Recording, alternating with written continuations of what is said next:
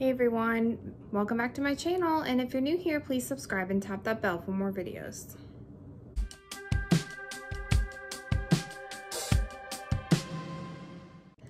Okay, so today we're going to be making a photo collage vase, or possibly you could use it as a pencil holder as well. So the things you're going to need is a cleaned out old soup can with the top removed. Some black and white or colored photos. You're going to need to print them out on a sheet of photo paper. And this is HP Premium Plus photo paper that I have. You're going to need some Mod Podge. You need one of these sponge brushes. A hot glue gun and your glue sticks. And you're gonna need some sort of twine or ribbon to wrap around the top, and any other embellishments that you might want to do. So the first thing is I'm gonna cut out my photos.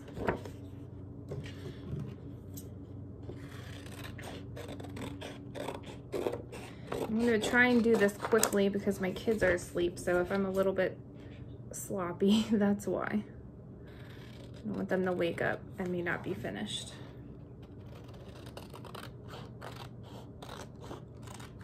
As you can see, my hair is still wet, so I'm just a busy day today.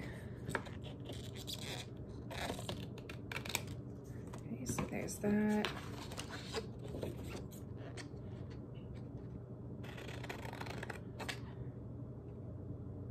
And they don't have to be perfect because you might end up overlapping them depending on how many pictures that you have and how you can kind of fit them on the soup can. You might have to overlap them a little bit.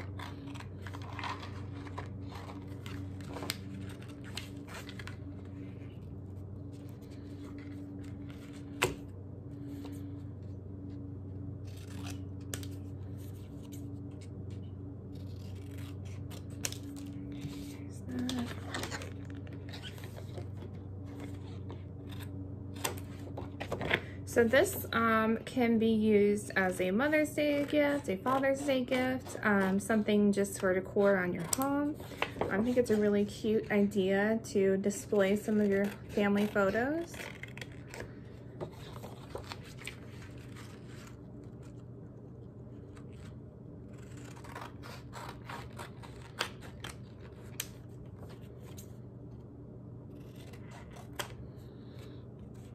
It's cute. I like that picture.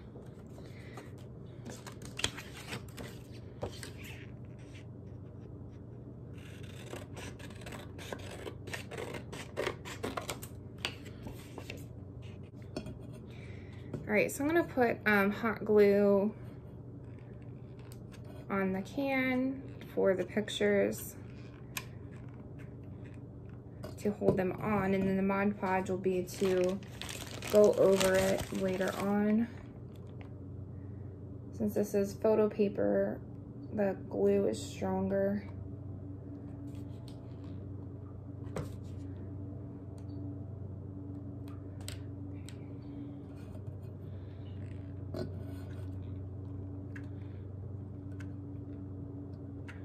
This quick. Dries.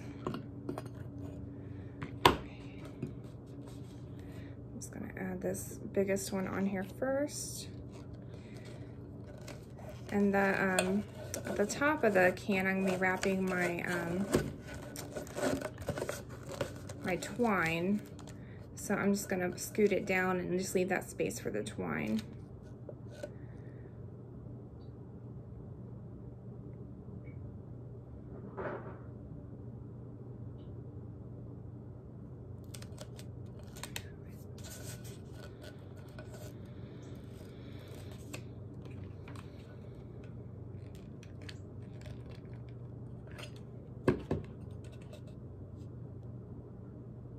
Be careful pressing down the glue with your fingers because it's hot, obviously.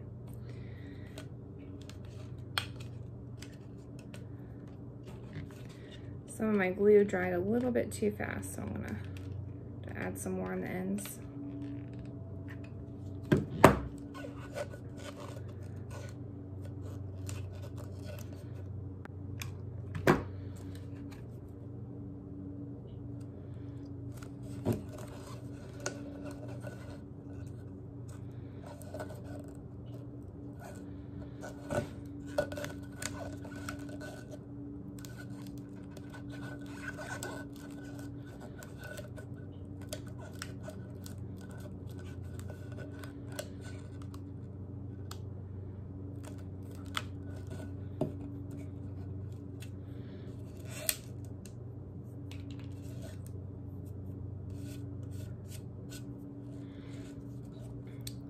Okay, so even after this, I don't have that much space left. So I'm gonna put his picture in here and then maybe see what else I can fit in there.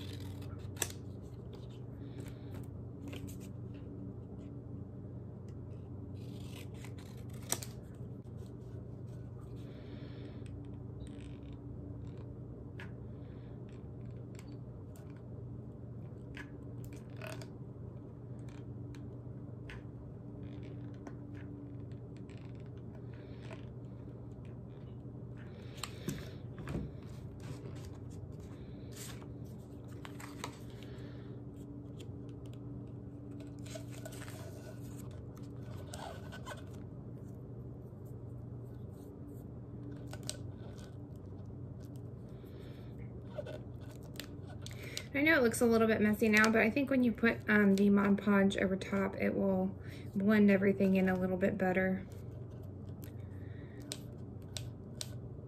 Okay, so he's on there. I think I want to put this one, a small one up here.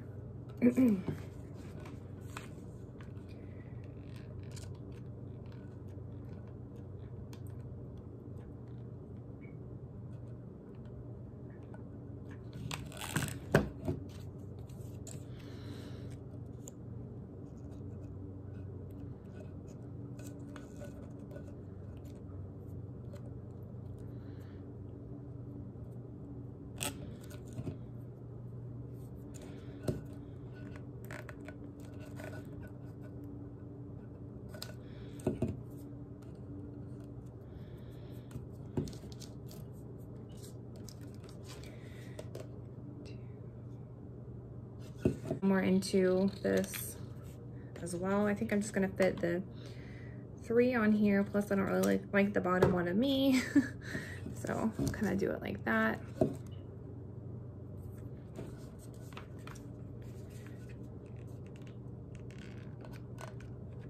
So me overlapping a little bit on some of the other photos, but that's okay.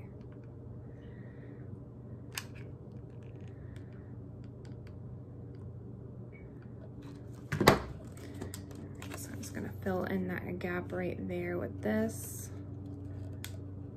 Scoot it up if I can.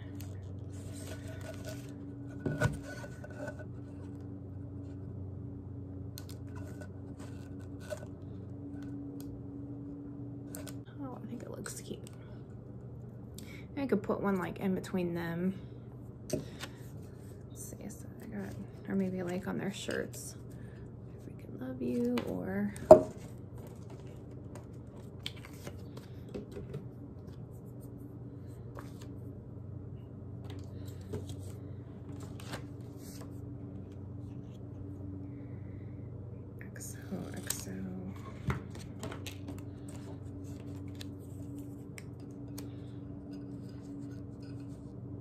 I think that one looks cuter, XOXO.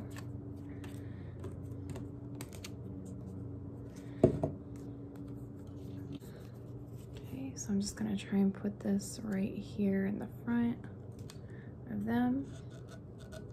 Hope it looks okay.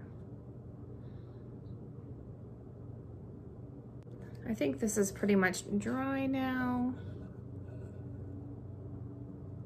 It looks cute.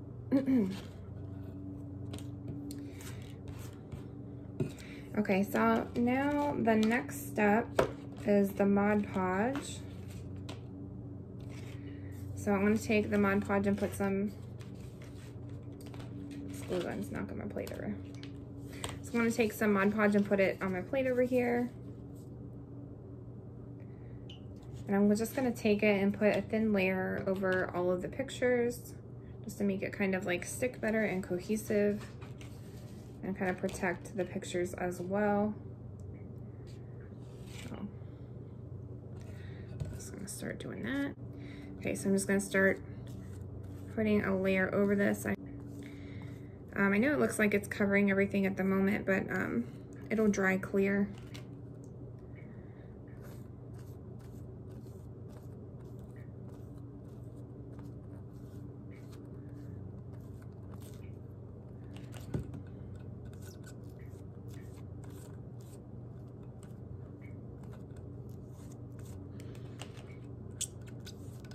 Just try to make it a thin layer so they don't really have any thick spots if you can.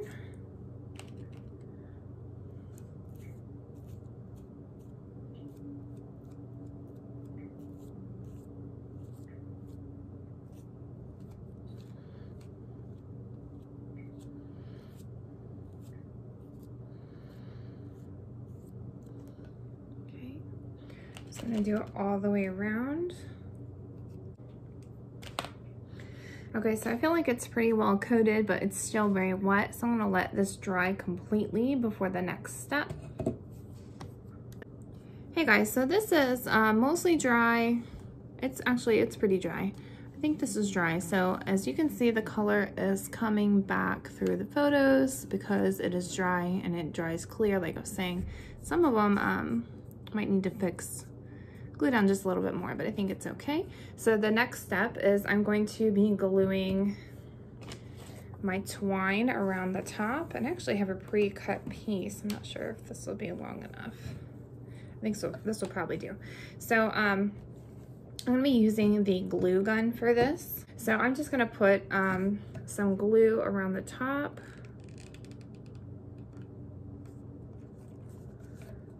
And just start gluing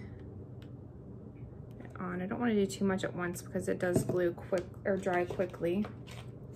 Go ahead. Actually, I'm going to snip my ends real quick too. Okay. So I'm going to start adding this on before it cools down. So there's that. I'm just going to keep gluing it all the way around. Glue all over myself as usual. Okay.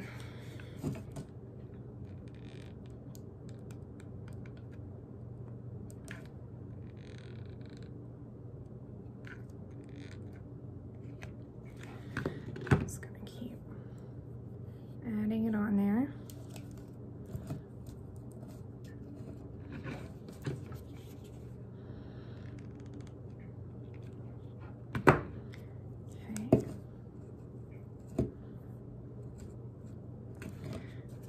Continue one more row of it, I think.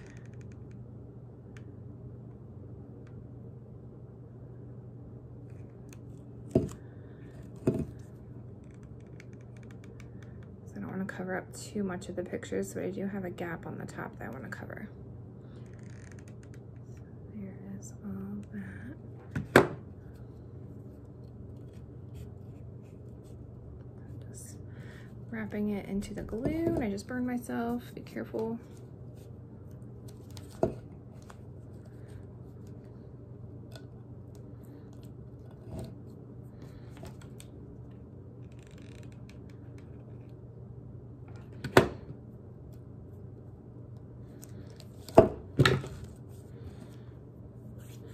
Then I'm just gonna clip off the end right here.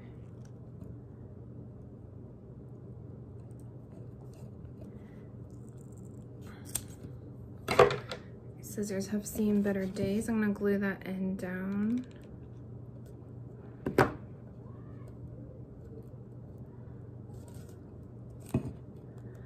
think I'm actually gonna add one more row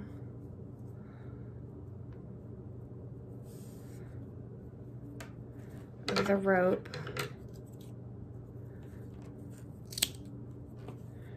So I feel like 3 looks better than 2.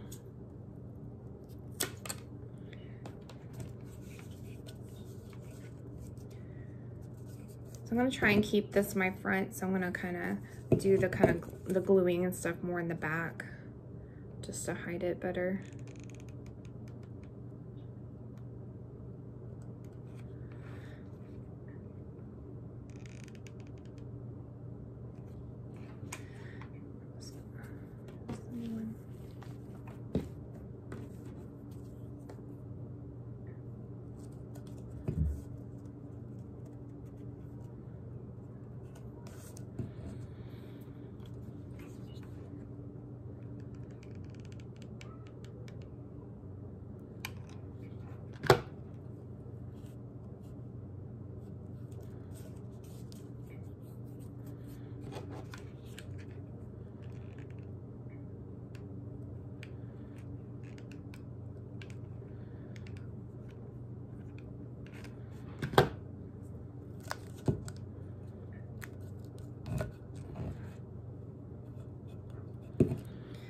Okay, so there is that. Yeah, I think 3 rows look better.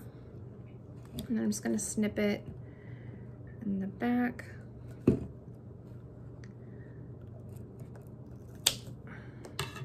Glue my piece down right here. Okay. All right, so this is finished. So if you want to use this as like a, you know, paintbrush holder, a pencil holder, whatever you like, or what I think I would like to do is put some flowers in it. A flower vase with it like this. These flowers are probably a little bit too high. I need to trim them.